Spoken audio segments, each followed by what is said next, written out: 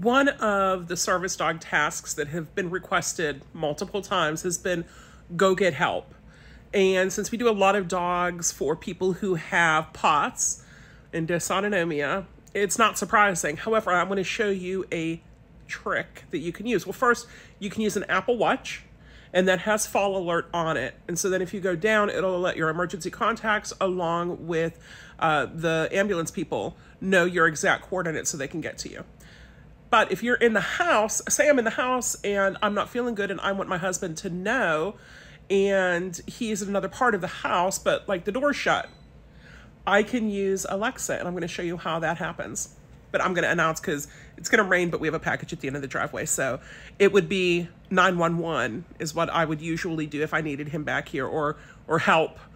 But I don't need that, so I'm not going to scare the other ones in the household. But just watch and listen. Alexa, announce. What's the announcement?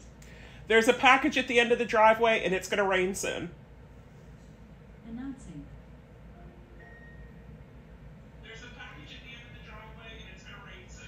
Notice how it comes up on my TV. It comes up on the phone. It comes across all the Amazon devices, the Alexa devices that we have in the house. This is a game changer.